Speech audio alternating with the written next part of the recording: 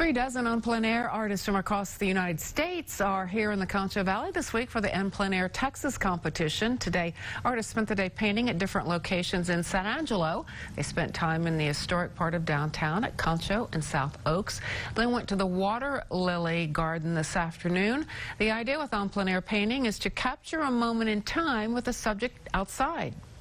You know, these artists are just regular people like you and I. It's just that they have this incredible talent.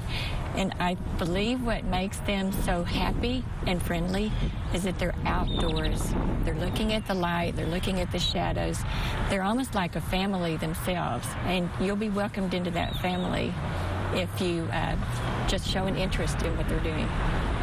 Anyone can watch the artists at work again tomorrow. They'll be along the Concho River near the Fine Arts Building Museum in the morning, and then the Chicken Farm Arts Center in the afternoon. Then they'll go back downtown Wednesday evening. Their works are now on display at galleries on South Oaks.